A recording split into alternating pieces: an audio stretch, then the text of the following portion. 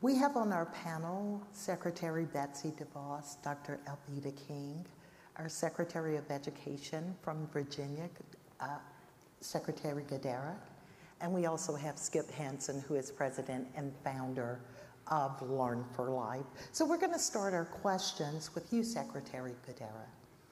What is schooling today? How is it delivered? And who should be involved? Great. I'll try. I know we have a lot to talk about, so I'll be brief. So bottom line is, school is not what we're seeing on that screen in the inspirational video, right? This one-size-fits-all approach is what the norm is. And we know that that is not working for most of our families and for our kids. And we need to do everything possible, as Learn for Life is doing, of seeing every child, meeting where they are, and realizing that we need to personalize learning and the learning experience for every family. And the people who need to be in charge of that are families themselves, that they have the choice to pick where they need to go. And we need a culture of innovation within our public system, outside of it. We need to stop thinking about where this is happening and instead prioritize and put urgency behind making sure that we are losing generation after generation because we aren't doing this. And it is immoral, right? We are not meeting people where they are, and for some reason we're okay with that as a country, and that needs to stop today. And so it's about how do we break the focus on the status quo and start demanding change so those stories of those students become the norm everywhere. Great. And Secretary DeVos, the United States has not seen a glimpse of the top 20 in any subjects tested in recent years when comparing the assessment results from over 500,000 students in over 65 different countries. You recently said that the Department of Education should not exist. Why do you believe that's true? Well, Michelle, since 1979, when the Department of Education was founded as a political payoff to the teachers' unions by Jimmy Carter promising that for their endorsement in 1976, we've spent over $1 trillion at the federal level alone with the express purpose of closing the achievement gap. And by every measure, even pre-COVID, not only has it not narrowed one little bit, it's actually widened by many different measures. And so you have to ask yourself, what value has the Department of Education added when in fact it only contributes 8 or 9% of what we spend on K-12 education, which is around $750 billion annually, 8 or 9%, and yet everything that comes from that department comes with massive strings and also agendas and is imposed on states and local districts. And so it is not adding value. There are two functions that the department does, laws that have to be followed and could be done in other departments, making sure civil rights are protected and making sure students with disabilities are supported in appropriate ways. But that does not need to have a whole Department of Education. All of those funds could be much better spent at the local level, and importantly by parents and families to decide where their child is educated.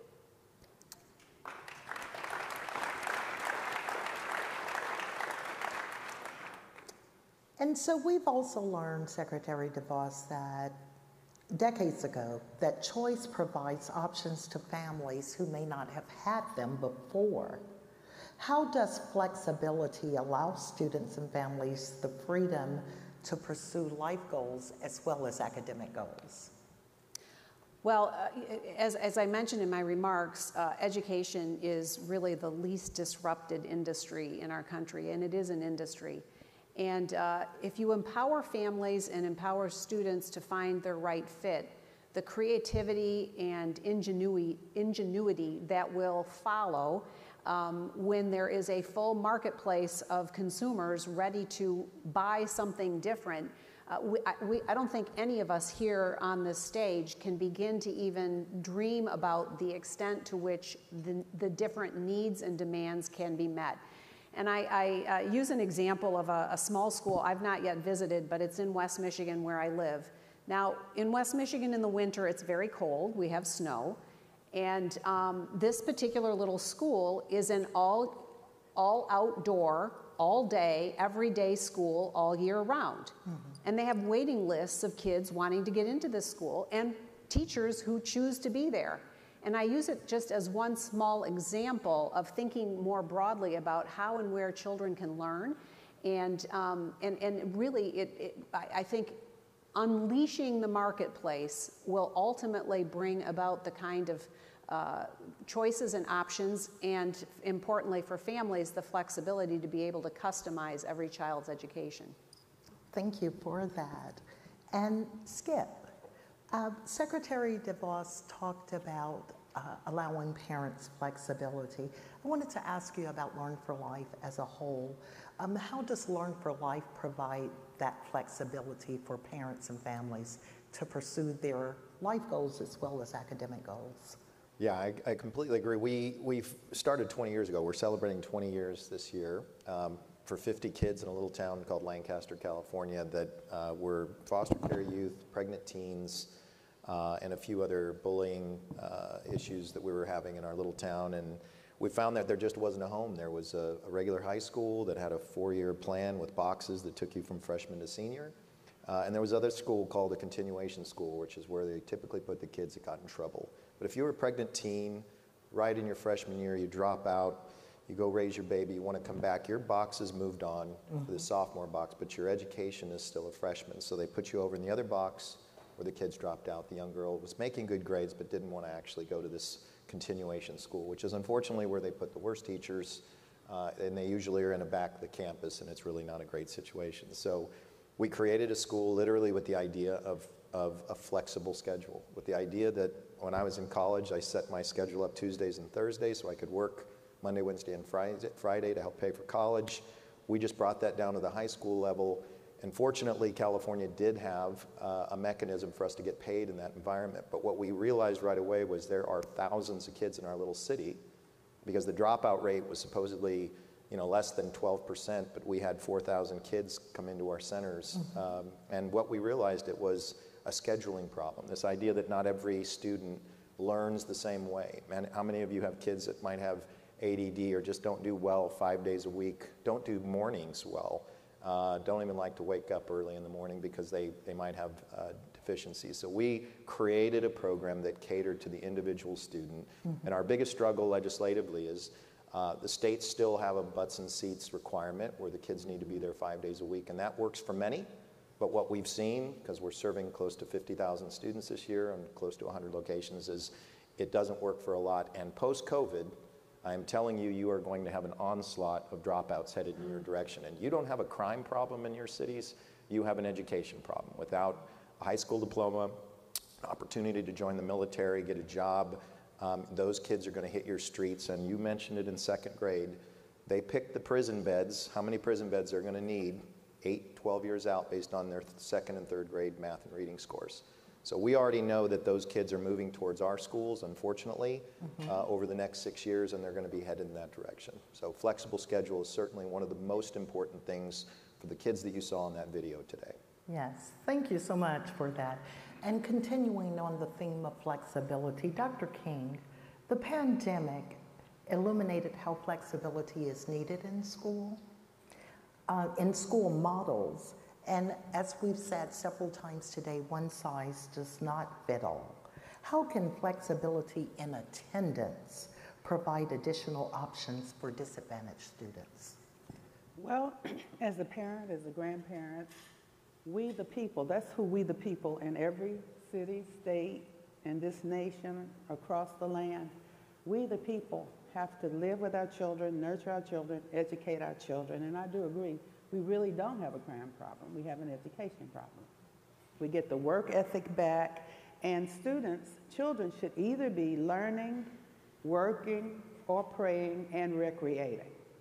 And that's very hard still in this nation, because right now everybody wants to work or not. After COVID, people are trying to figure out how not to go back to work. We have that as well. And so with the flexibility issues, we're finding that more people are staying at home and working from home. So the children may be there at home, and now children go to school some of the hours, and some hours they don't. So the flexibility issue must be addressed state by state, and state legislators, if you're on your education committees, as a state legislator, I was on the education committee, and we had to examine all of these issues as well. I was very disturbed to hear that second graders were performing so poorly, and America did not know it. And I said, why didn't America know that? That was hidden. So it's time to look at the issues of flexibility, of learning, and indeed, they can determine by the second grade, if the students are not learning and reading, they will not succeed in society, and they'll end up as criminals. So they need to be educated. Okay. So that is part of our responsibility, your responsibility now as legislators, to carefully examine these issues state by state and district by district. Thank you so much for that. And just to continue, Dr. King, how can we ensure that parents, students, educators, most of all policymakers, have the right information to guide their actions so that every student can be successful? Parents have to learn to care again, to inquire again, to do what happened in Virginia. Stand up and say, we see what you're doing now. We do not agree with what you're doing now. And that should translate into votes. Too long, America has stayed at home and said, let the government take care of it, and they'll fix it. Well, it's time for us to be engaged as we the people, praying for our legislators, working with our legislators, communicating with our legislators. And I believe many of you are doing a good job when you're hearing from your communities. I believe you're responding. But there need to be more town hall meetings. There need to be more inquiries. And there need to be more conversations like this in every district in this nation. Thank you. And Secretary Guidera, Virginia is 4th in the nation in mathematics. So it's a very necessary skill to enter the STEM fields of science, technology, engineering, and math. How can we make sure that, and I will ask this question to more than you, so be prepared, panelists. How can we ensure that our workforce is competitive in the future? So I'll take two parts of this. One, I actually question whether we're 4th. If you look at averages, we probably are. But again, part of my storyline is the averages hide that we really aren't doing that well with a lot of math. When we look at our numbers and disaggregate it by different populations, we're failing a lot of kids in teaching math. And so this is why one of our priorities working with our legislators is going to be doing what we did on the Literacy Act with the Math Act next year in this next session to make sure that our math curriculum, our math standards are really aligned to what employers need. And you know, we are working really hard in Virginia to attract the greatest companies in the world to come here. And we're going to do that by investing in people and being a talent machine. And that starts in K-12. And so a huge part to answer your question about how do we do this is how do we make sure we remind everybody that the purpose of education is to get a job, to be ready for success. And so one of the things we're doing in Virginia is to ensure that we are using labor market information to really inform and to inspire about what's happening in K-12 and in our 2- and 4-year schools. So one of the things is we are developing, we think, one of the best labor market information systems in the country, and that we're using that data to also let teachers know about what the skills are that are required for the future. Second of all, we are trying to do everything possible to bring employers into our classrooms, what we saw in the video, in terms of mentorships, internships, workplace experiences. We actually just in our legislation this past year also made it possible for, our goal is to have every graduate of a 2- and 4-year school to have a paid internship so there's exposure to work. So this needs to happen in K-12 and in post-secondary. And lastly, we need to make sure that we have innovation that employers are welcome into our schools to learn side by side and to bring best in class and to give exposure, provide exposure to why academic achievement matters to success in the world of work. So we're trying to better align employer needs with what we're providing in education to make sure that we're reminding people. The goal is not to get a piece of paper and to say that you graduated. The goal is to have the skills, the knowledge, the competencies to get a job. Thank you. Dr. King, how do we create a competitive workforce? There was a very good program that has been around for a while, and it was called STEM, S-T-E-M, and now it is S-T-E-A-M, because it added arts and entertainment. And in the 45th administration, women were included, especially in areas of math and technology. So find out what is available and then be very innovative in getting work ethic oriented programs back to the families in each of your communities. So the work ethic has been kind of cut off, but it needs to come back. And to teach these young people and even returning citizens and maybe parents who want to get back in the game, these programs are very important. Yes, Secretary DeVos, I would like to hear your thoughts. Yeah, so I thought Secretary Guidera's response was right on, and I would say that all of those things are enhanced in an environment of education freedom where families are actually driving the demand for what their children need. And you couple that with a much more engaged private sector that is actually welcomed into the education world and environment, and it will change the dynamic considerably and prepare kids at a much earlier age to consider what their full range of options are, not just one track in through a predetermined destiny. Thank Can I add on to that for a sec? Sorry, I know we're almost done. No, go But ahead. this whole idea of having career pathways and also blowing up this idea that the only way to success in America is through a four-year degree, and that if you don't do that, you're a failure. And I think that we just need to have this cultural change of work ethic, and there's so many skilled trades, and we need to make sure that there is no one way to success in this country, and so it made this country great, and so we need to do that. Skip, I just have to ask you about career technical education and the workforce, because it's what Learn for Life does. I'll wrap it up.